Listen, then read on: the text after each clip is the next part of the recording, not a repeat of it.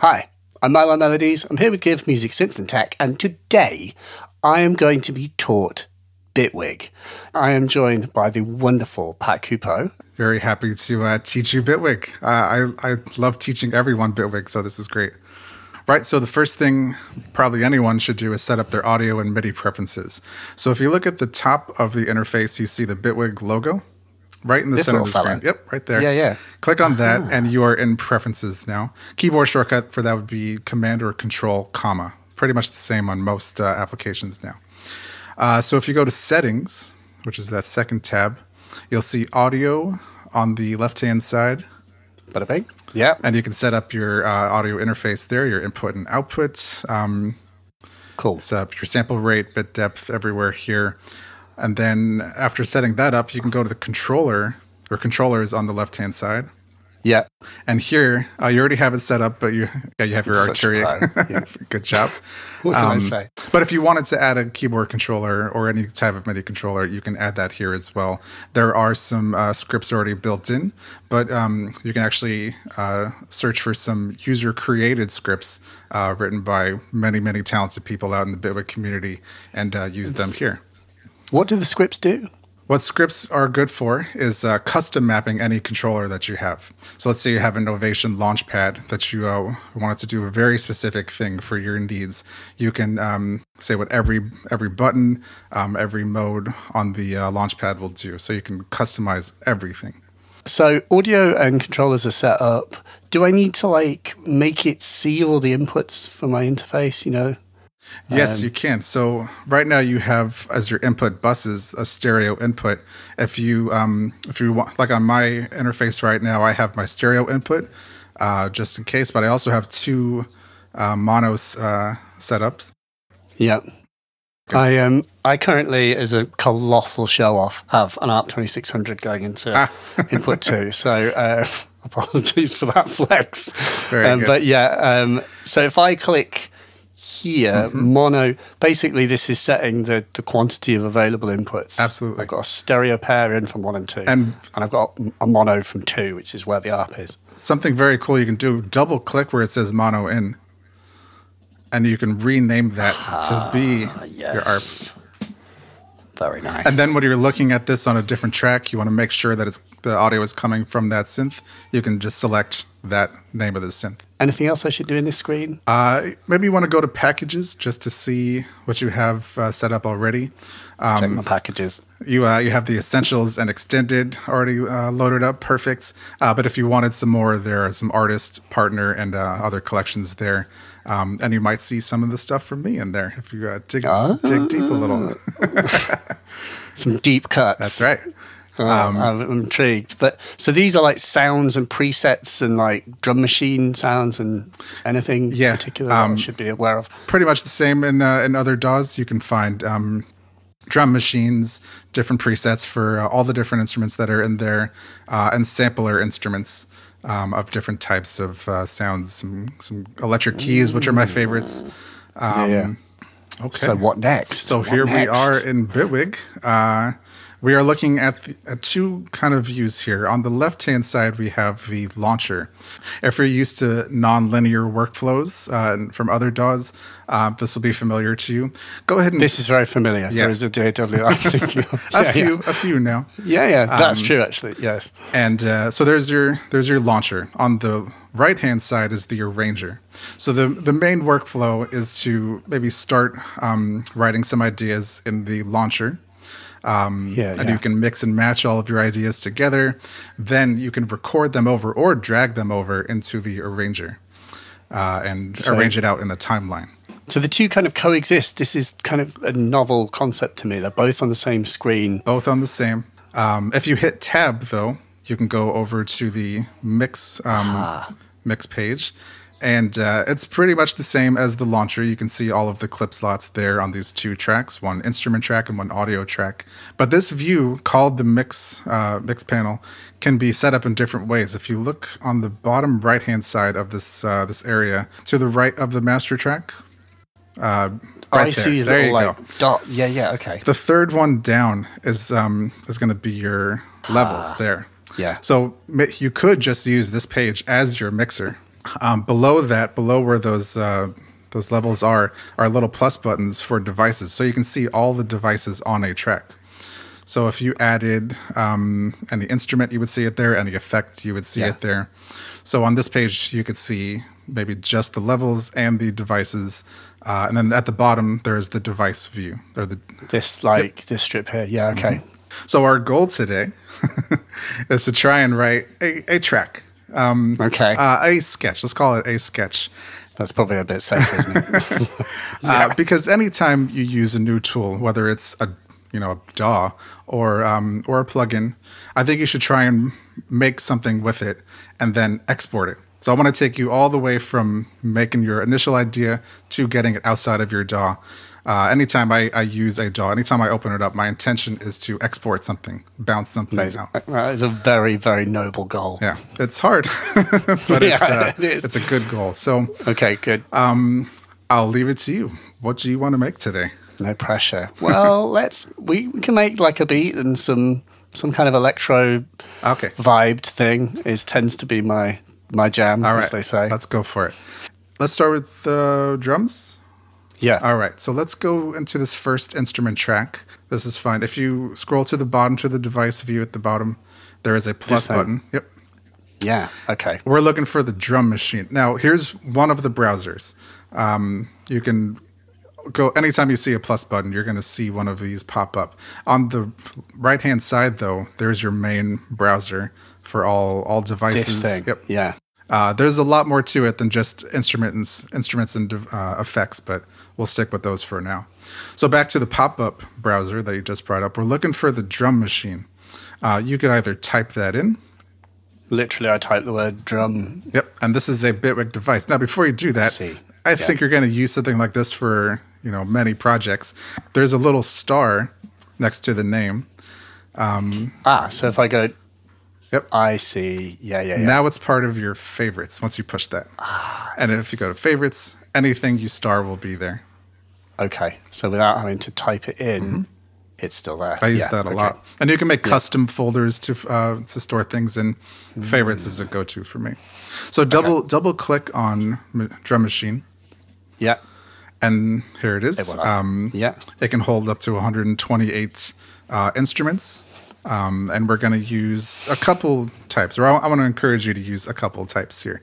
And when you say instruments, it is literally like instruments or sounds as well. Like it can be, If you drop in an audio sample, it's going to load up an instrument called sampler and load that sample into sampler. But you could also use any synth that you want inside of there. You could add another drum machine inside of drum machine if you wanted. I've totally done that. Before diving into all the other instruments that you could store in here into this container called drum machine, I just want to show you how to load up a preset if you wanted to. So next to the power button at the top left, there's a folder. Click on that. And then here are all the presets for drum machine. Now this is kind of in real time. As you load one of them up, you can play it right away. Even if you already have a MIDI clip playing, you could hear the change in real time. So you can load up a new preset, hear how that sounds with the rest of your track. Oh, yeah, there's some of mine I see some there. devilishly handsome name here. Okay, there it is. We're not going to go there, though. There's some better ones. For something like a lecture, I would use maybe like an 808. Yeah, that actually makes sense. So how would I then preview these? Do I just click one? Click on it once. Yeah. It'll load. Maybe, there we go. It's loaded 32 different samples there. And you see a lot more there than just the standard drum machine. There is something called macros there, which are part of the modulators. Right. All right. And we'll get into that a little bit more. This is like blowing my mind slightly because it really is like a whole... Yeah. That looks like an 808. It doesn't look like an 808, but it's late. There are the controls. The layout, yeah. This is interesting. Okay, well, cool. Before you commit, let's hear how it sounds. Any of those play buttons, like BD, scroll over to the right a little bit. You'll see the pads here. Aha. And then, there we go. And it's the whole idea. I can click here and just fire up another one. And it's going to load up the next one. as you can see, there's a lot going on, so it might take a second. Some of them are smaller. Oh my goodness. Yeah, that's really nice. Can I play the keyboard and then...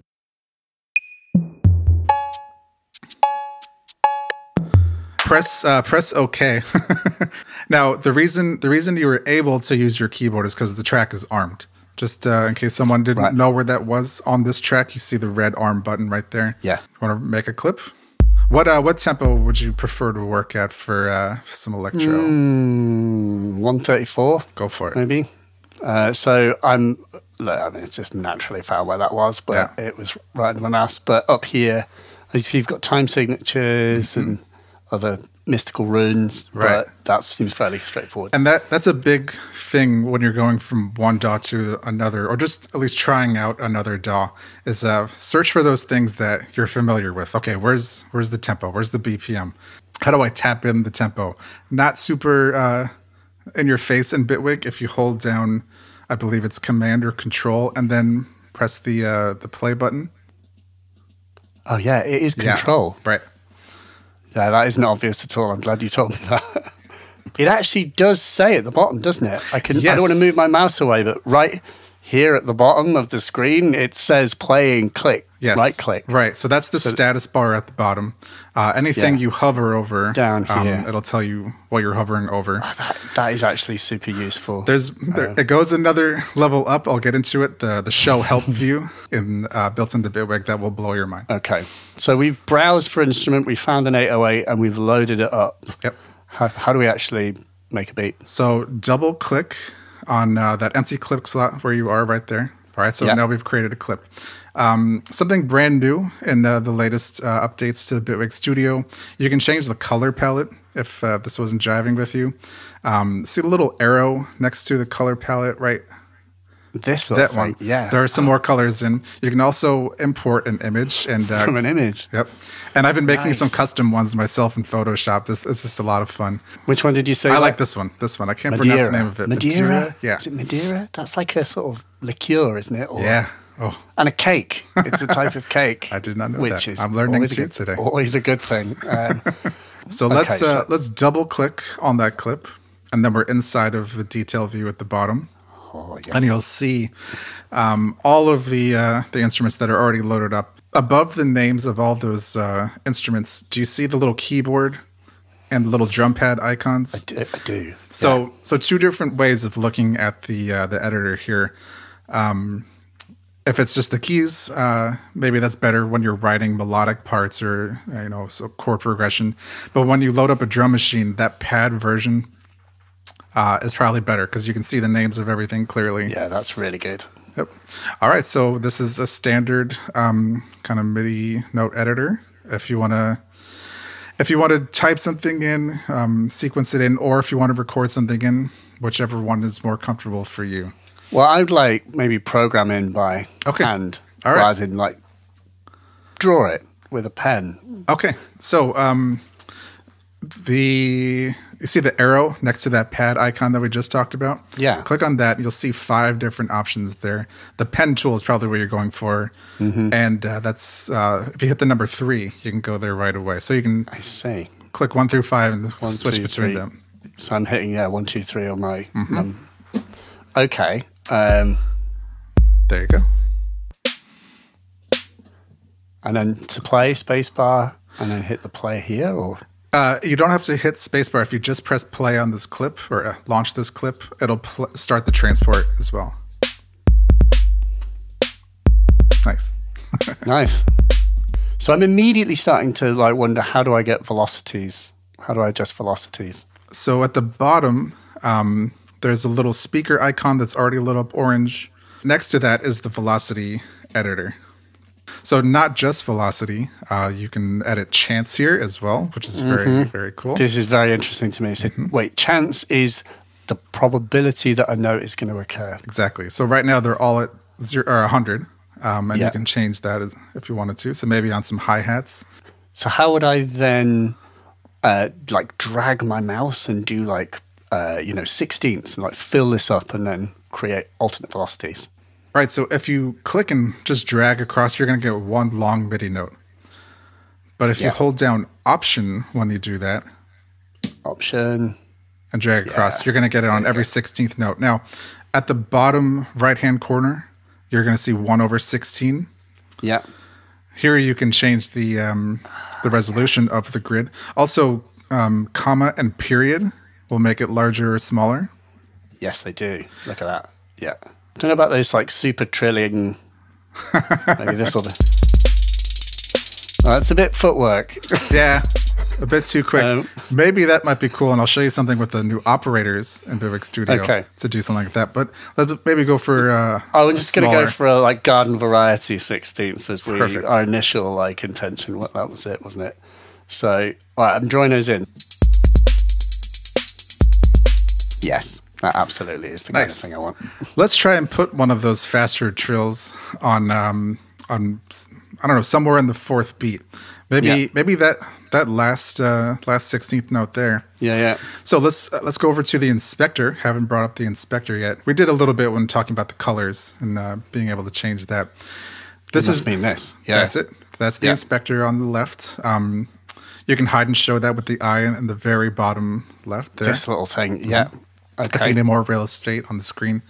But whatever you have selected, you're going to see more properties to change and alter. I see, like literally, like even if it's a single note, for example. Yeah. Okay.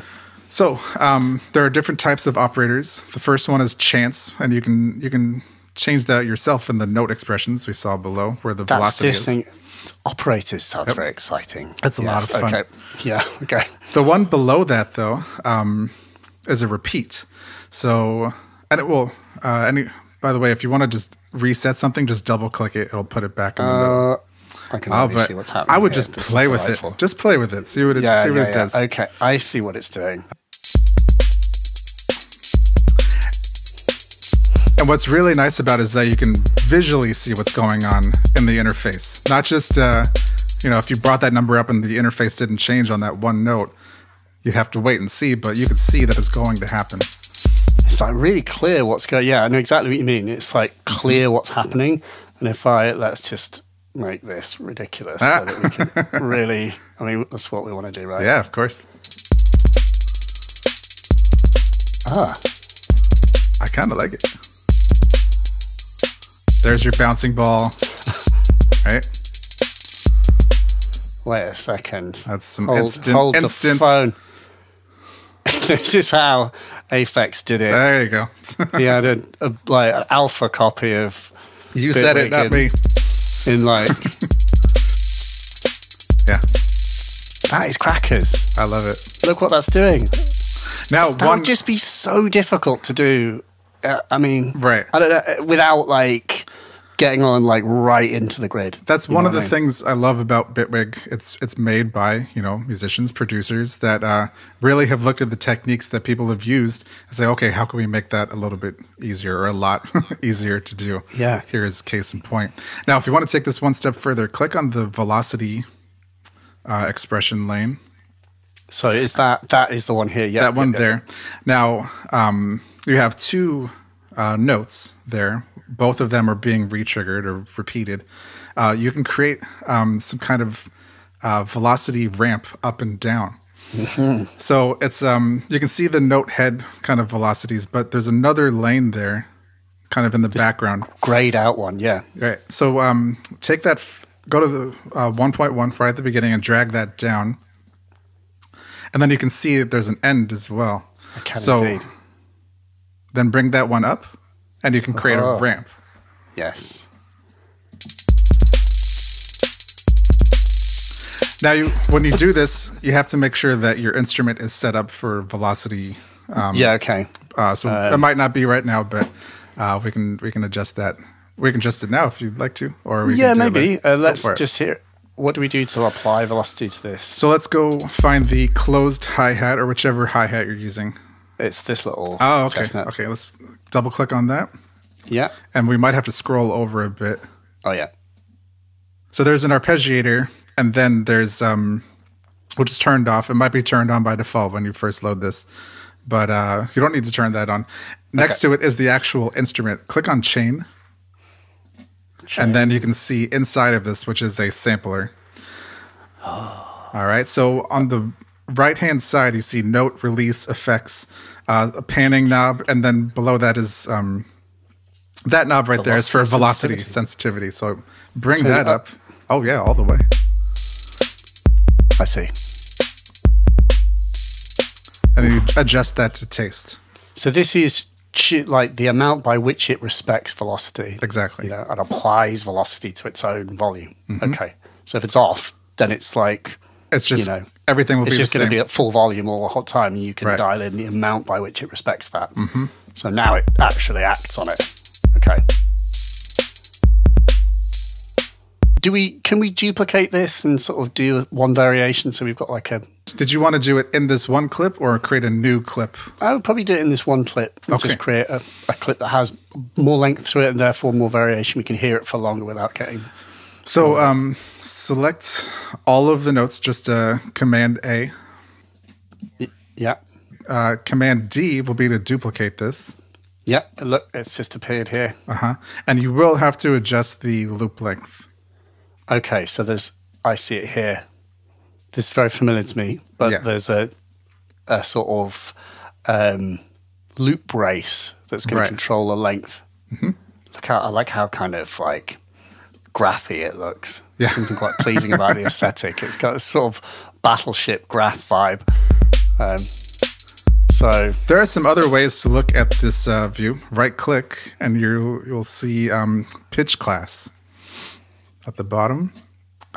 Every note, if you went back to the more keyboard view of the editor, every note, every pitch class will have a different color. So each note has a distinct color. So then it just helps you see that as a snare, without having to follow your eye across the snare. If you wanted to go crazy town, every note could be on a different MIDI channel. Yeah, and you could, instead of doing pitch class, you could see the different MIDI channel of every note as a different color. You can make like notes a different MIDI channel. Yeah, we won't go there. That's too far for today. Okay, yeah, that is some like next level stuff. Yep. But it's not too far. It's very, very accessible on this program. Yeah.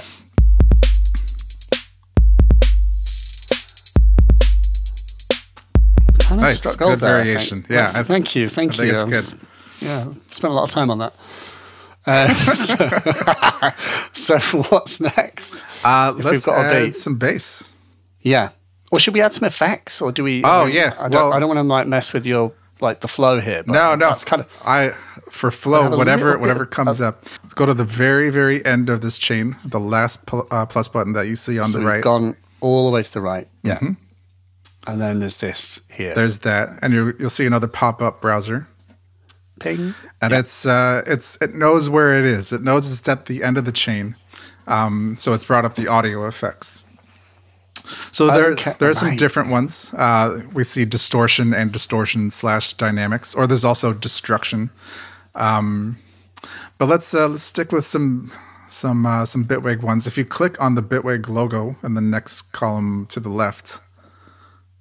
This one? Yeah, it's just filtering. To like the built-in Bitwig stuff. Okay. Because obviously I've got my like built-in plugins. One that I've really liked lately is Saturator. This thing. So double click, I guess. Double click. Yeah. And press play. Oh yeah. Nice. So we talked a little bit before about before this sort of call about. Actually, no, it was in that I watched a tutorial that you gave, and you talked about the fact that when you boot up a lot of the Bitwig effects, they look very simplistic, and like you'd think, well, this is missing this feature. It's not here. There's like I need a thing here. I would normally have that. And what you said in the talk was kind of the whole philosophy of Bitwig is about you dialing in the features that you need on a kind of so you can. Everything is kept simple so that in a modular fashion, you can basically add in the extra functionality you need. Right. You can add a lot to these effects with different remote controls, which I'll show you right now. If you go to the header of Saturator. So here, yeah. Yep. And scroll down a little bit right there, the 8 little... There you go. These are the remote controls. So the most important parameters of Saturator or any device will automatically show up here. If you click on the wrench of it at the top, you can create your own mappings here, your own preset pages. Maybe you want to perform with Saturator on one of your chains. You can say, I want it to be this way exactly. That would be your preset page that you could save. And every time you load it up, that would be there for you. So it's very customizable. We'll see in some other effects, we'll get into some reverb and delay where you can actually really further add more to these, what look like, very vanilla, very plain effects. You'll see that you can do a lot with them. But let's stick with this. Maybe go for the preset to start. How do I get different presets? So click on the folder again. This thing? Yeah. And what I love, anytime I see a company do this, when they mention the sound designer or preset designer, I just appreciate that. Because since I'm in some companies' libraries, I really just appreciate that. So you might find a sound designer that you like or a preset designer that you like, and anytime you open up a new device, maybe go for one of theirs or try someone new. I like Guinness's presets. They're kind of the main ones. Maybe Saturation 1. So then if we hit play, are we hearing? Yeah. Oh, yeah. There you go. And if you just wanted to lessen this a little bit, just turn the drive down. So this. Oh, I quite like that. There you go. Yeah, nice. All right. How about some bass? Yes. Okay. So you can delete that audio track. We'll get into some... we got to bring your ARP in. We do, don't we? We will. But let's stick with MIDI for now. Let's add a new track. You can click there. Yeah. And it's saying, okay, what instrument do you want to load onto this instrument track? For bass, let's go with something like Poly Synth. So I've gone to Bitwig because I presume it's a Bitwig thing. It is. And then scroll to the bottom. Poly Synth. Poly Synth. It's already loaded. Ah, lovely. Let's go from left to right. First thing it has is some modulators. Now, if we click on the little circle with the arrow on it in the very bottom left-hand corner. Oh, the very bottom left, this one. Yeah. Yes. Those are your modulators. Click on that empty modulator slot. Yeah. This one here? Yeah, and click on the plus button. Yep. And you'll see all of the modulators, all 37 of them. This is one of the big things that really drew me to Bitwig, all these the variety of modulators here. Maybe when we dial in a bass sound, maybe we want to modulate the filter a little bit with an LFO. We'll try something like that.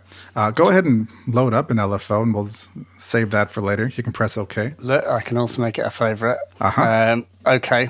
So now there's a little LFO in this slot. Right, and we'll get to that in a bit. Let's dial in a bass sound here. We can start from a preset or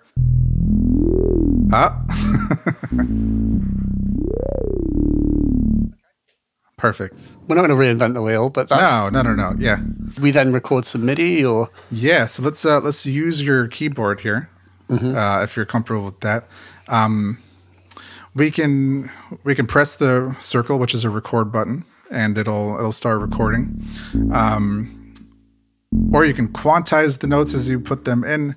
Do we have like an arpeggiator or something we can? Yeah, let's go for an arpeggiator. So I want to show you one of the quirky kind of Bitwig things. You see on the right-hand side where it says Note and Effects. Oh, yes, here. There just you down go. here. Yeah. Click on Note. Yeah. And you'll see a little blue plus button. Click on that. And it brought up all the different note effects. And there are many. As of version 4.1, I believe, there's many, many different note effects here. And I would start with that arpeggiator at the top. It's alphabetical order. Very cool. One of my favorite arpeggiators out there. There you go. Now that line in the middle of all those. Yep. Here you can transpose the note by a certain interval. Yeah.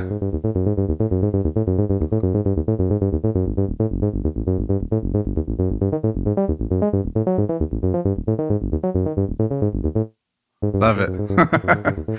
Let's hear it with the drums. Press play.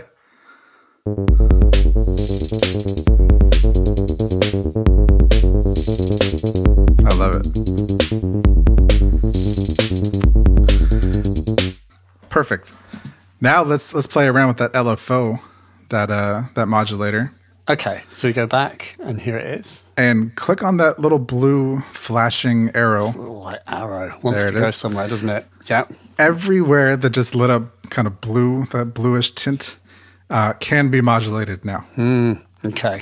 So obvious place to go is something like a filter, but I would experiment. I would be thinking more like, make it a square wave. Yeah. Can we change the waveform here, or is that fixed? Yeah, the shape right there. Shape. Oh, well, let's just modulate that. Yeah. So click and drag the amount, surely. Yeah. And you can see that it's bipolar. So. Just yeah. Huh.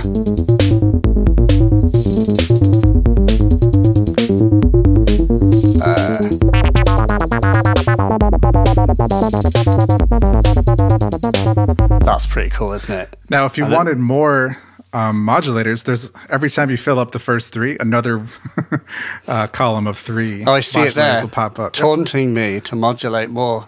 You could go on and on. And there's so many like operators here, or whatever the correct modulators. Yeah, modulators. Sorry. And are there kind of? Is there a stepped like a sequencer one? There's one called Steps right there. Steps. My favorite band. It is. It's, just for the record, not my most favorite band. Not your most favorite. They're up there, hey. Everyone likes a party. So this is exciting. Steps is one of my favorites. I use this one a lot. It's delightful, isn't it? Just try it. I also like immediately reducing the step count to 5. Yeah, of course. And then going, let's then modulate that with the filter, I think is fair game. So I click the little flashy doodad, I apply it positively. And then, there you go. Yeah.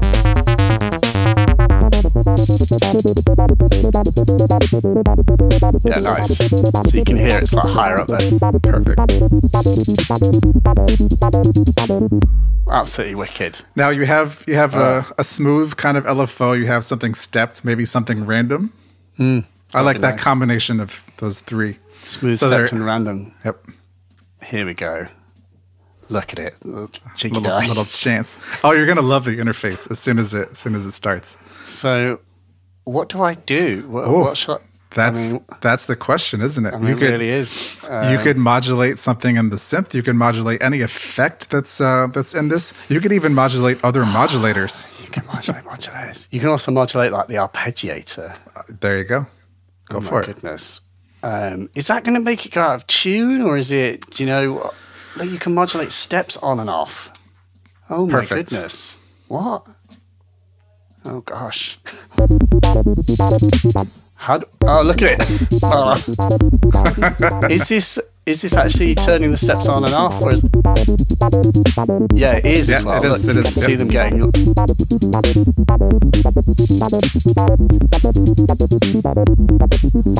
Wow. It's scary, isn't it? I mean, I'm enjoying it though. I shouldn't say it's scary in a sense. It's just that thing of like, oh my goodness, what can't I do? Exactly. Yeah, you're going to get to that point when, now the possibilities are really endless. Yeah. I might limit myself a little bit by just using a certain number of modulators. Say I can only use 3. Yeah. And they can modulate each other, fine. But yeah, when you have this many, this much power. What's good here, and how I see this immediately being useful is that idea that you're from a relatively few set of scenes, each scene can have a lot more kind of vitality and interest. Like it's that idea that you know, by adding subtle modulation or extreme modulation, you're keeping a loop alive in a way that would take a lot of intricate programming to do any other way. You know, it's almost like what you may end up doing when you have a linear arrangement and you bake in loads of automation. You know, you can just set this up and have fun doing so. And then when you sit back, you're like, that can just play and play and play in a way that is quite unique. Right. And Bitwig speak, that would be anti-loop. Anti-loop, yeah, anti-loop. Exactly. Which is the name of one of the packages. A loop that isn't a loop because it's got all this kind of smartness to it. Right. When you start applying some of the chants to different notes, right, and you have that same thing looping over and over, it's not going to be the same thing every time. When you apply all this randomness from the modulators, it's not going to be the same thing every time. So it's a loop, but it's an anti-loop. It's an anti-loop. I also really, really, really like the idea of having melodic information where you have chants on the notes as well. I think we should go there next. Yeah, let's try that. So, you want to dive into the grid? Yeah, let's make a pad part, and let's save your ARP 2600 for something melodic maybe. So yeah, let's create another track. Yeah. And we're searching for polygrid. Polygrid. Oh, it was there. Poly with a space grid. Poly with a space grid. Okay. So. Okay. Now, I'll just put this out there. I tried Max MSP. There's this continuum kind of spectrum of like, all right, I'm a musician, but I also like to nerd out. And I'm somewhere in the middle, but I'm more on the musician side. So things like Max MSP kind of scared me, and I couldn't figure everything out. I tried diving into everything and kind of piecing different instruments together.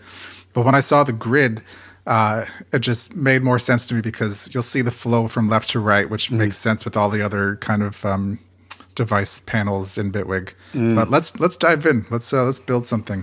So Bitwig's polygrid lets us build tools. We're gonna build an instrument from modules. Okay.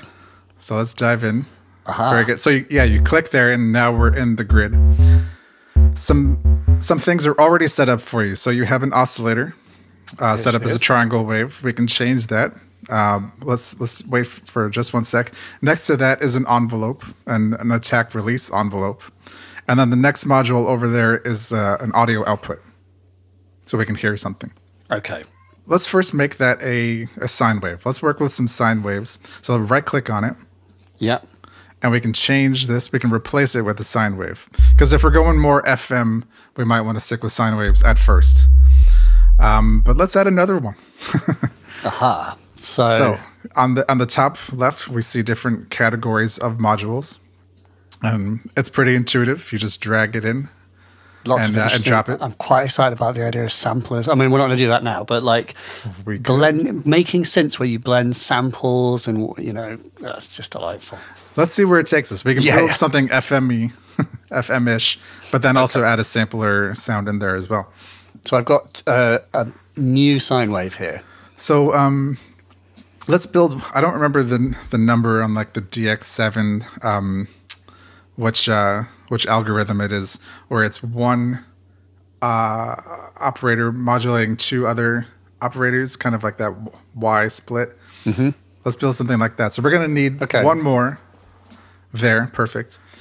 And we're going to need a mixer because we want to be able to hear both of those sine waves, the A, we'll call it A and B. So go back up to the categories where you see mix. Yeah. And we just need a standard mixer. This little fella. Yep. Now, before you drop it anywhere, hold on to it. And I want you to drop it right in between, kind of over the outlet of that bottom sine oscillator. Oh, yeah. Right. That should be fine. Try there. Now it inserted itself between those two modules. Yeah, that's really nice. Instead of trying to uncable everything, it shifts just everything put it out of in the there. way. It's like it's like a simple drag, and it just gets in the way. Yeah. Would the real modular be so simple to use? Yeah. which is fun. Yeah, it is fun. Don't get me wrong. But so let's take this top sine operator or oscillator and drag it into the mixer on the bottom. Boom. Yeah. There you go. Good. And then the bottom one. So then this bottom one we drag up, and there's actually like a little empty slot here. Grayed out. And I believe you can have up to 8. It's 4 or 8. I can't remember which right now, but it's enough. Yeah, for our purposes, for sure. Okay, so right now, if you play something, you're just going to hear 2 sine waves, which is fine. The exact same pitch, of course. It's the exact same thing. So really, we just made it twice as loud. Yeah. See on the left-hand side of all 3 of these sine oscillators, there's the gate in. Is that this top yellow one? That's the gate. Yeah. The next one is going to be your phase offset. Yeah. All right. And then the next one is going to everything related to pitch. So things are kind of color coded in the grid. Yellow has to do with gate information and like logic modules as well. Then purple is phase. Orange is kind of reserved for pitch. Yeah.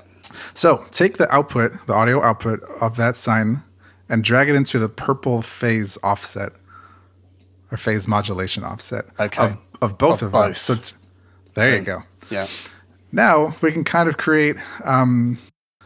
We can have this modulator or this oscillator on the left modulate both of them in different ways. Okay. So let's see what that sounds like.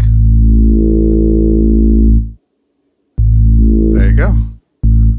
It's phase.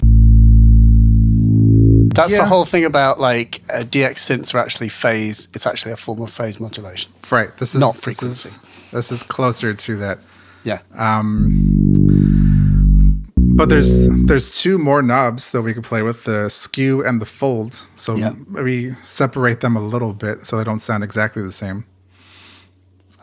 So skew is, I see it. Skew in the waveform, yep. Oh, yes. There you go.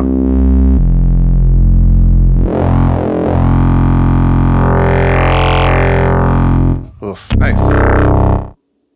And then would it be possible to modulate that over time? Great question.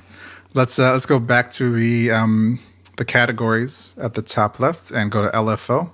Yeah. And you can insert an LFO module here. You could also use any of the modulators of this device, as we did with the bass sound. You can use those to modulate any of the parameters within the grid. Do you mean the ones down here? Yes. Yeah, okay, cool. I mean, what about a ADSR? Like using an ADSR in here would be a sort of trad. Sure. Let's go to the envelope category. Yes. Right there. And you can drag in your ADSR. And remember how we took one of the modulators and had that modulate maybe the filter or other things? That blue arrow is there again, where you can click on that. Yes. What we then have to, I see. Yes, we do it that way. Now you already have the... we have it applied fully, so we have to turn it down. Turn it down. There you go.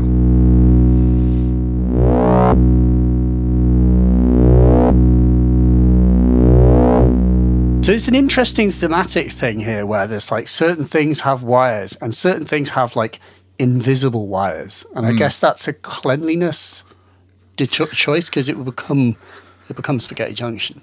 It does become Spaghetti Junction. I like both approaches. I like because from watching people like you got into modular and with real hardware. Yeah. But being able to click that one arrow and then go to many different things very quickly and modulate all of them at once. But if you ever want to see like everything going on, you can look in the inspector and see what. Right there. So there's the ADSR. Yeah. Modulating the phase mod of that sine wave. Yeah. Something cool you could do in the mixer is pan them differently. Oh, yes. Is this pan or is it? Mm-hmm.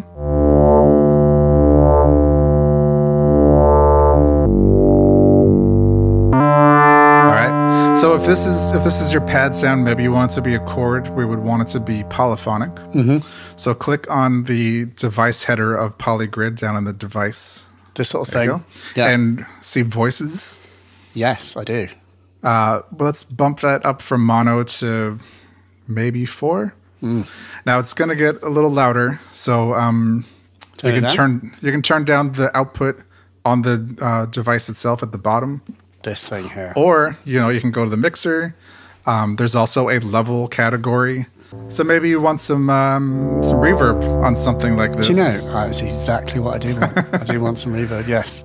So let's go to the device panel at the bottom and see note effects and effects. Escape, very good. Yeah, thank you. I'm learning. Do you want to go here to add? I like adding effects within. So this is an odd thing when I first got to Bitwig that kind of confused me. That it could be a series of them, just the one device after the next one, or you can insert them within the grid.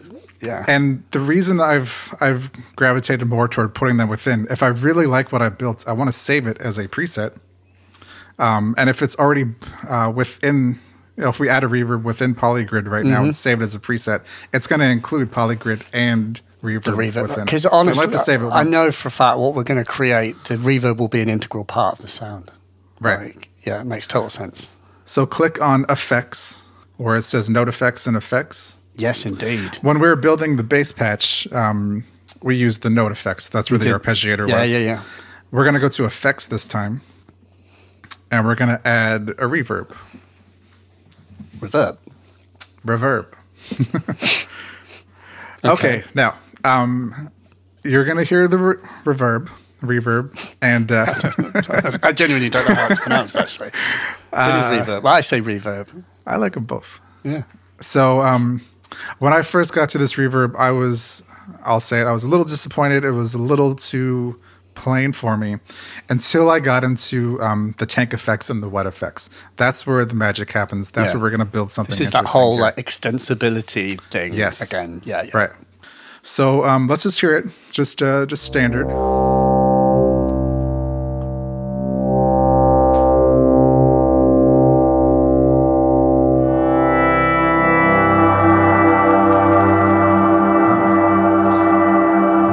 It sounds nice. I'll turn it down. It is clipping a bit, yeah. Yeah, we're clipping a little bit. That's okay. Inside.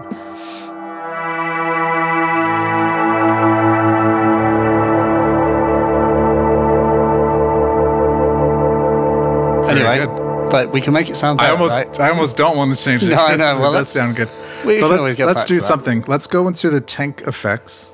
Yeah.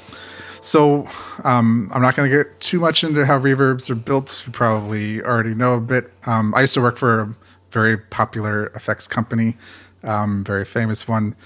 So I've seen how these are built. I'm not an engineer myself, but I've seen how they're built. They seem complicated to me. They're complicated. Spiders' webs. I encourage everyone watching this to go search on YouTube. There are some excellent YouTubers that focus on Bitwig that have built their own reverbs. Go check those out. But we're going to build a simple one here. Click on the plus button that's closest to. Yep. So we're adding it inside of the tank. I want you to search for pitch. Yep. Pitch. Pitch shifter. So we're gonna build like a shimmer reverb. Sounds good. Okay. So you can go ahead and press OK. Okay. And what this is going to do is it's going to take the incoming audio and shift the pitch up by an octave. So we're going to go 1 octave up. So that big knob in the middle, bring that all the way up, the way up. I see. 12 semitones. Yeah. The mix does not have to be 100%, but we'll play with that. Yeah. Right? I hear the reverb running away. Oh, the feedback running away. Yeah. You might also want to put something called the tool device after this. Is that another plus here? That's another plus. Yep. So and what does search for tool? Tool is very utilitarian. It just has volume, gain, pan, and width. I have this on pretty much every track somewhere on it. Here, you might want to turn the volume down a bit, just so when it's feeding back, we're in the feedback loop of this reverb. It's not so prominent. We could also filter this a bit if you wanted to add a filter. Can we add like a chorus to it? Oh, yeah.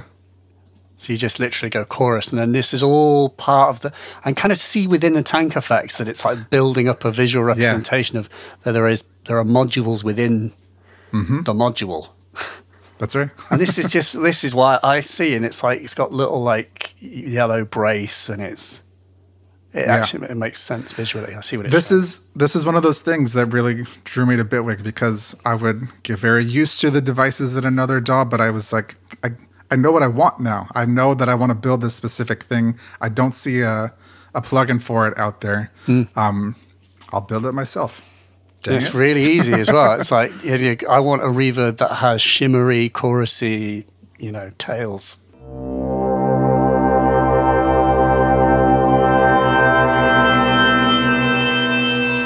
Okay. Volume down.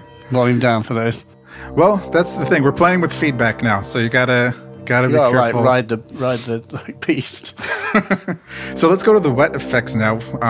We might want to go and add a filter in there or some kind of EQ. Actually, let's load up EQ plus. Just type in EQ. EQ plus. And there's EQ plus there. Really, really great EQ. If you go to the bottom left-hand corner of the device, just like you went into the grid, there's this... Do you mean this little thing? The pop-up panel. One more above that.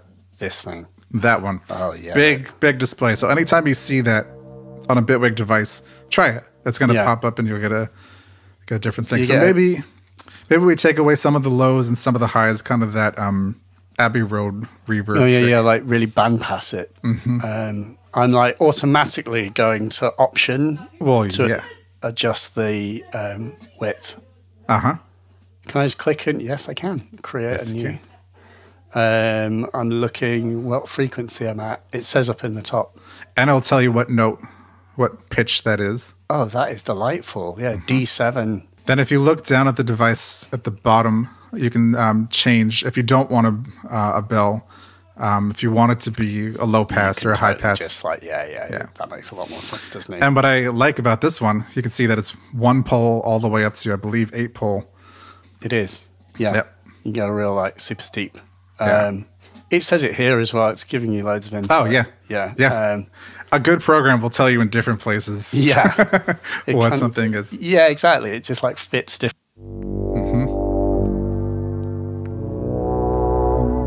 Is that's now constrained the frequency range of everything that's in the tank effects as well. So it's like it's narrowed everything down for us. So it's post reverb. Yeah. Okay. But it's still part of, if you turn the mix up and down, the dry wet on the bottom, it's part of that. So if you turn it all the way down, you're not going to get that EQ is not going to be applied to the incoming signal. It's only applied just to the to reverb. The wet component of the sound. Yeah.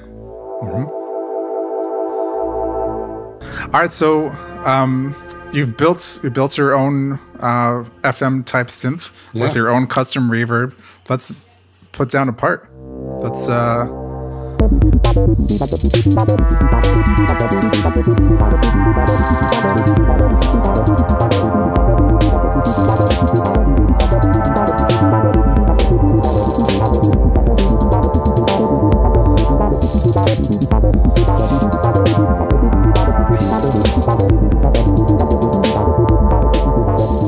So I recorded that. So right now that loop is 9 measures long.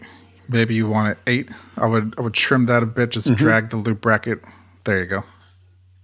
We can see here. I'm also seeing here. There's the length. Quite helpful to see in the inspector that the inspector is a neat 8. Yeah. Now, just if I know in electro, it's not always tonal. It doesn't always have to be in a certain key. If you did want to be in a certain key, there are note effects for that. Yeah. How does that work? So let's go back to the polygrid device. We're going to go to note effects this time. Yes, here. Same place where the arpeggiator was. Okay. And we're looking for one called key filter. Key filter. So here you can select what key you want, what mode you want. Yep. I'm not sure what our noodly acid thing was in, but can we constrain them both to the what you could do is decide on something for your pad part here, and then just copy and paste this over on that's the... delightful. Maybe A-sharp Phrygian. Great. So, and then if I play this, well, that will then quantize. And this happens on a per sort of, it's not on a per track basis, it's on a per part or per instrument basis. You constrain the key filter is built within now Polygrid, which is on this track. So it's all part of the track. Okay. And then how do I copy it to our Noodly acid sequence? Just click on it once and Command C to copy. Yeah. And then go over to Polysynth. Yeah. And I would put it after the arpeggiator. Yeah. So just click on the arpeggiator and hit Command V. There she is. And it'll put it after. Yeah.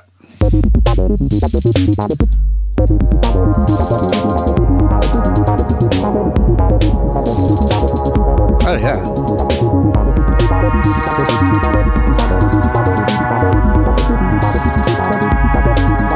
Great. All right. It's a good start. Yeah, and when you're going from one DAW to another, you're going to be used to all of your go-tos in that DAW. And you might get a little discouraged when you're like, I can't do that exact thing that I did over there. Yeah. Try and work through it. Just try and get something down, and just move on. So let's do that. Let's try incorporating your ARP. Yeah. So how do we create audio tracks? And same way. Actually, you can click the plus button over there. That would actually go toward an instrument track. You could right click and say add audio track. Another way to do it, well, there's the keyboard shortcut, Command Shift T or Control Shift T on PC. Yeah. Also, just want to point out that this is available for Linux. Any Linux users out there? Yeah. If you go to the add at the top, on the top bar of the transport, you can add tracks there as well. And do you see the little push pin? I so do. Yeah. You can just always have it there for everything that you always use. You can just go like ping and then ping. Yeah. And as you're using Bitwig more and more, let's say you click on a clip. Click on any one of those clips now. These ones. Uh-huh. Yeah. And you see at the far right where it's turned to clip? Yes, here.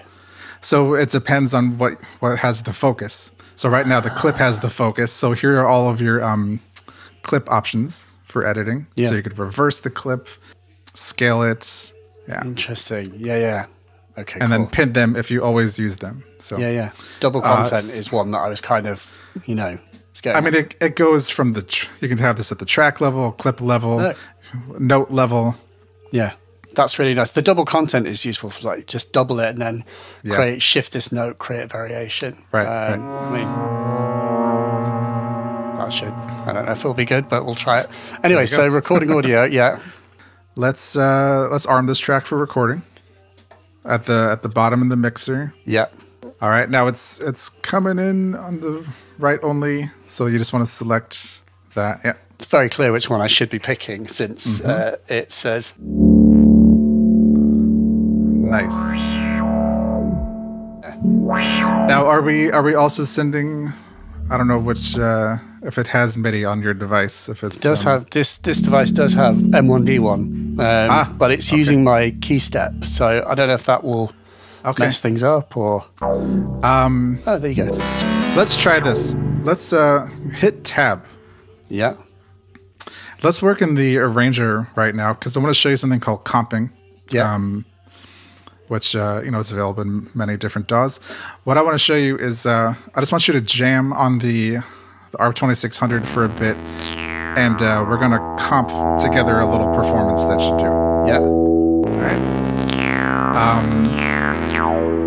Okay. Now, a couple of things to set up.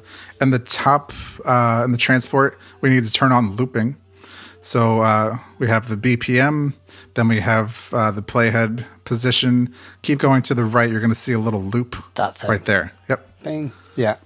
And now the loop bracket or brace in the arranger will be active. So how many measures do we want that to be? Maybe 2?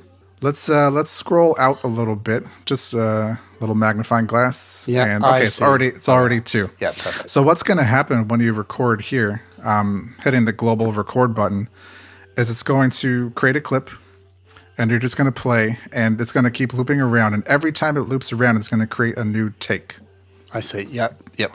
When you're doing this, I messed up on the first take. Don't worry about it. You just keep going. That's the way to work with takes.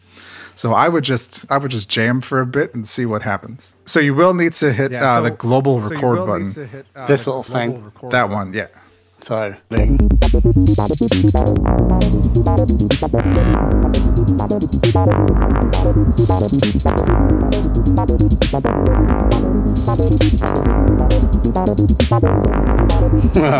That'll do. That'll do.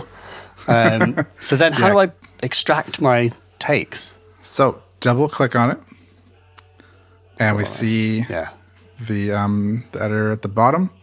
So you can see take 1 is all the way at the bottom, and then take 10, there were 10 takes for you, is at the top. Take maybe, I think it's like 8 or 9 in there. Yeah, somewhere in there. So double click within the takes themselves. If you double click, it'll select the whole thing. I see. There you go.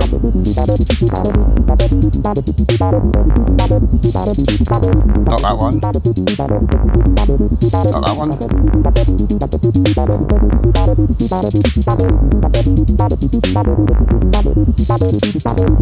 Interesting, yeah. That's basically what I want. Okay. That's really nice, isn't it? You just like go through me. That was the one. So yeah. So maybe that's the one, but maybe that, and I think this take actually does sound good. Maybe that last little note at the end, maybe it was a little early or a little late, and you want part of it from another take. If you go down to maybe take 7 there, and just you got to click and drag the portion that you want. So I just like. Yeah, that's nice. There you go. Yeah. I see. So you simply click and drag, and that determines, you just take chunks from each take. Yeah. So nice. That's really nice. This has a very clear use, especially if you're a vocalist or a guitarist or whatever. This is very, very handy. But, as music producers and DAWs, we're giving a lot of tools that we might not know what their original purpose was. We got to find creative uses for them. And if you just record your jam for a while, you can go to town editing it together. An interesting option with all of this, if you record maybe an hour-long modular jam, there's something called fold to take, where you could right-click on any audio clip. And let's say you did record it to a click and it's 32 measures, but you want it to be 4, and slice it and have all of those be separate takes. It'll do that. So it's so it'll fold it into 4s. Yeah, and then so it'll be 8 takes, 4 measures long. I see exactly what that is. Yeah. Something to experiment with. That's a delight, because especially with modular, you end up recording massive long takes, and otherwise you have to navigate the long arrangement and move stuff over. But it's literally folding the takes back until you've got a big long cake or a tall cake that has all of your takes. And then you can just click and drag them out. Yeah, that makes total sense. Really nice. Okay. All right. So you've recorded something. You've done a little take editing. In the I just want to show you Bitwig's audio editor, which I think is one of the most powerful ones out there. Click on Audio Events right above where it says Comping. Yeah. It'll still show you what's there, but now you could say, okay, I want to take that last little bit at the end and bring it up an octave. Okay. All right. That would be a little difficult in other audio editors out there. We're looking at events now. So inside of a clip, we have events, and not just notes or anything. These are called events. Click on that last yellowish greenish event. Click on here or on the header of it. Yeah. There you go. And then look at the inspector toward the bottom. Expressions. Yeah. Expressions, and you could bring it up an octave or down an octave for maybe a fifth, whatever you want. Notice that the color went away because you've changed what was in the take. Yeah. So if you press play, yeah, battle. And you can edit it to whatever you want. Okay. Each event could be its own like stretching algorithm. So toward the top of the audio events inspector, you see mode, and then it's set to stretch right now. Yep. There are some different algorithms there. Yeah. And each event can be a different one. Okay. That's crazy. Also, all of the operator stuff that we played around with before with the drums, those apply to audio events. What?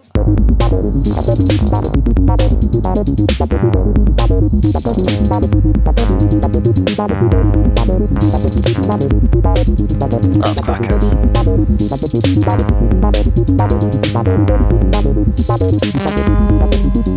Change the mode to... Oh yeah. Oh, that sounds good. Yeah, like the different modes will have such a distinct sound. Right, and you'd want them to. You don't want them to all. Yeah, they definitely. That's bonkers. Look at all this stuff. Okay, wow. This is like, yeah, it's just like a whole world of stuff to explore. And then, can you sort of slice this in order to?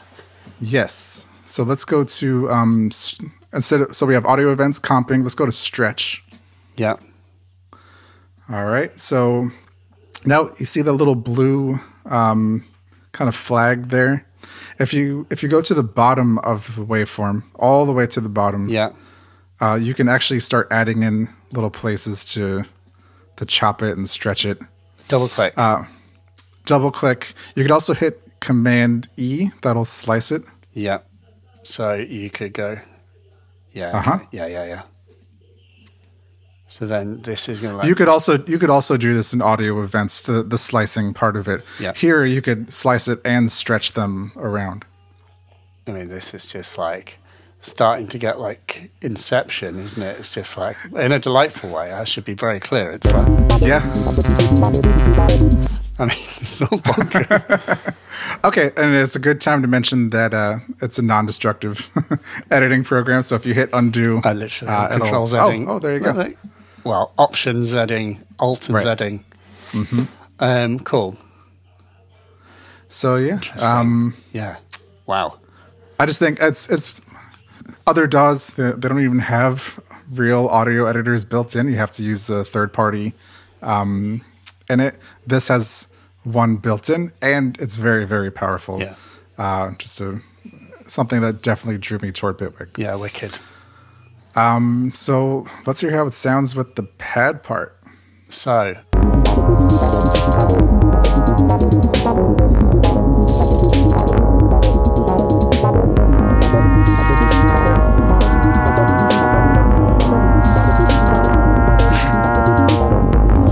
I mean, it's sort of weird. It's weird, but I like it. I mean, reminds me of some Pilot Red. What's that guy's name? Pilot Red Sky. Never mind. I should listen to that. Yeah, it's a new one. Reinventing this stuff. Yeah. So yeah, you have some things going. You have some drums, some bass, some pad, some extra filler. Anything else that you'd want to add to it? I think that's fine for now, for the purposes of this experiment. Yeah. So let's bring these clips that are in the launcher over to the arranger. Create a very quick arrangement, and then let's export it. Yeah. So then how just so you've gone through the motions, and you could say, okay, I've done it once. Yeah. I can do it again. Yeah. So right now let's see. Let's delete everything except for the audio. The audio that we recorded. So we've got a kind of clean arrangement here. Yeah. Right. I just want to show you that you can click and drag a clip over from the launcher to the arranger. Yeah. All right. I can. Yeah. Okay. You can slice them if you wanted to. You could rearrange them wherever they go. One interesting thing I want to show you about Bitwig is there's something called a hybrid track. So most DAWs, you have an instrument or MIDI track, and then you have an audio track. Bitwig, you can have both on one track. There are different reasons why you'd want to try that. But what I want to show you is you can hold down Option on your keyboard. Yep. And dragging this blue clip on the pad track over to the arranger, and it's going to bounce it there. Yeah. All right. If you wanted to go ahead and chop this up in the arranger, if you wanted to create a variation there and see it across the timeline, it's there for you. But now, if you look at the track names where it says like 808 Mastered, Polysynth, Polygrid. Look at that icon. That's a little audio waveform and a keyboard. Yeah, it's both. It's a hybrid track. Just very quickly, what is the benefit of a hybrid track? Why would I? Is that so that I could work with audio but still retain like the MIDI? Is that the idea? One thing I always do on a track is for a split second, I might want one effect. Yeah. Maybe I could automate it, but maybe I like it to be baked in and just commit to it. Let me show you some bouncing things that you could do. So this is going to be a little. It's right between the launcher and the arranger. There's this row of stacked lines right there. Click on that. Yeah. And we're switching to just listening to the arranger. Because I noticed these were grayed out before, so they were kind of. You can only have one clip at a time playing on a track, and the launcher and the arranger are pretty much the same thing. So it depends on which one has the priority. So right now the arranger is in focus here. Yeah. Maybe duplicate that orange clip. So, Command D, and it'll just place it after. Right click on the second one that you just created. Yeah. And there's some bouncing options. It's right in the middle. There's bounce in place, which will just create it on that track. The bounced audio version on that track, or you can bounce and create a new audio track and have it there. Okay. Try bounce in place. So it created an audio version, and maybe for a split second on that track, you just wanted to reverse the audio. Yeah. Come down. Oh, right. How do you do that? How do I do that? So go to the top where it says clip. Remember those clip menus? Reverse. Whoop. So then if I solo this track. Oh. And it's looped. Yeah. There you go. Yeah. Now, really good. Yeah. Notice when you did that, remember we had the saturator on this track. Let's actually double check something. Let's go to the device view. Hit D on your keyboard. And where is that? Make sure we're looking at the drum track. Scroll all the way to the right. Yeah. And notice that the saturator is after. I do. It's not built into the drum machine right now. It's after. So it applies equally to the bounce thing as the unbounced. Right. So it applies to the MIDI clip that you have there and to the audio clip. So the audio clip will skip all of the instrument stuff and go straight to the audio effects. Can I just check, is it then possible for me to put effects only on this clip? If you bounce it to a new audio track, it'll ask you if you want to have it post effects. Try it. Try that first MIDI clip again. Bounce in place. Or I'm sorry, bounce. Yeah. And do you want it pre-effects, pre-fader? So you can apply, you can bake in as much as you want, basically. You can bake in the effects and then just drag that clip back to that same track, or keep it on the new track if you wanted. Cool. I totally see why you would do that. So we can destructively work with audio, basically.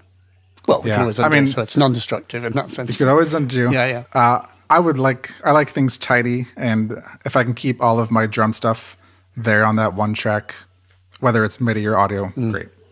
You apply the same like EQ to that. Yeah, it makes total sense. Yeah. Right. If you do bounce to a new track, but you wanted the same EQ applied to everything, you might turn the EQ off when you do the bounce, and then drag the clip back, and then turn the EQ back on. So I'm sort of very quickly making an arrangement here. Yeah. Look, here we go. Here's my extremely small vignette. Boom, done. Easy. Music's easy. It's so easy. It's so easy. That's all there was to it. So what now? How do we export? So go to File, which is the very top left-hand corner. Yeah. Before File, you see where it says New 3 there? I just want to point out that you can have multiple projects open at the same time. Yeah. If you did create a new project right now. We should probably save this, shouldn't we? Oh, yeah. Cool beat. And it's saved into Cool Beat. Yeah. Or My First Beat, which is always the go-to. All right, so go back to File. Yes. And export audio. Yep. All right, so you have a couple options where it says time range. Yeah. You can select the arrangement, which will look for all of the clips that are there. Things that have data. Just go from the beginning. Yeah. Okay. Yep. And then, or the loop range. Maybe you're working on, I don't know, a sample pack or something. Yeah. And you just want that sliver of time. Loop region that's helpful would be too. only what is contained within the brace. Basically. Yes. Yeah. Okay. Cool. So yeah. If you click loop region now, it should only be 2 measures. Yeah. There it is. So go back to arrangements. Yeah. We'll select everything. All right, and then some other things. You can export a WAV file, FLAC, MP3 at the end, whatever you needed. Yeah. Nice. The tracks on the left-hand side, you could say what exactly you wanted to export. I would do the master. Yeah. And then if you wanted to change the sample rate, which you probably don't need to, dither is selected by default. That just adds a little bit of extra noise. Going to make things nicer, smoother. I think you're good to go. Yeah, so go ahead and click OK. Boom. Cool beat. Look at that. Look at that. Bong. You could also do it in real time if you wanted to. Say you had a lot of randomizing modulators or whatever, or the operators randomize things. If you wanted to make sure that you liked that export, you could listen to it in real time. But like, oh, I don't like this. Cancel. Go back and do it again. Okay, I like this take. Presumably that's also a good use of the bounce in place, is the ability to kind of consolidate like weird effects and just like, that's what, I want that take. You commit to it. Yeah. Great. So now that bounce should be in your folder. Unbelievable. We made music. We made music today, and that's the point. That's always that's the goal. It is. I mean because that bounce always sounds different when you listen to it outside of the DAW. Kind of not technically, because the DAW should, but as not technically, mentally, but like when you listen to it outside of the DAW, it sounds a certain way. Yeah. Wicked. I mean, there's so much to explore. It is really important to say we have talked about 5% of the possibilities of this program in this video. Man. So. Can people check out more from your good self about this program? Yes, there are. There's Bitwig's website, bitwig.com. There's their great YouTube channel. My friend Dave Lenenbank does some really, really cool modular techniques and building different devices. So definitely check out their YouTube channel. Follow them on all normal social platforms. But one last thing I want to show you. Okay. If you do go to the polygrid. Yeah. So we're here. And click on the title of polygrid. Yeah, this thing. And then see in the inspector at the top, show help. Yeah, of course, show help. Show help. Look at this. The manual is built in. And not only is it there, it's interactive. You're actually looking at the device that is there. So you can learn all about the device. The manual. Oh my if you go, God. What? Yeah. Oh no, it really is actually the thing. It's interactive. It is the thing. That is amazing. So it's like literally the thing. What? Like it really is the thing. That's delightful. It's amazing. That was really clever. It was maybe version 3 that this was released, I believe. But yeah. If you're first getting into Bitwig, this is very, very helpful. That is really, as it says on the tin. Incredible. I've never seen that before. Wow. Also, if you go to the preferences, the Bitwig logo at the top. Yes, the little. There you go. See help all the way on the right. Help. Some not built-in lessons, but places to go. Tutorials. Yeah, this will bring you different places on the web. Most of these will take you to Bitwig's website. But then some premium learning content below that. Only the finest of learning content here. There you go. But yeah, you can. Yeah, that's great. And the documentation. Yeah, go and learn more and really like nerd out about all these different features. But it doesn't seem like, you know, what you've explained to me here is like quite straightforward. It's just it's getting my head around the possibilities, I think. Yeah. And just, I mean, at this point, I would start a new project and do it again. Yeah. And then again, and you're going to get the hang of it quickly. I think that's what I'm going to do. I'm going to sign off and just make even more strange time signature beats. Yeah, man. So, Pat. Cool beat number 2. Yeah. Come on. Right. The follow-up. It's happening. Pat, thank you so very much. Thank you. This is a lot of fun. Folks, there are links down below if you would like to check out Bitwig. Pat, thank you. Folks. Thank you. That was fun. Thank you. We'll see you next time. Bye-bye.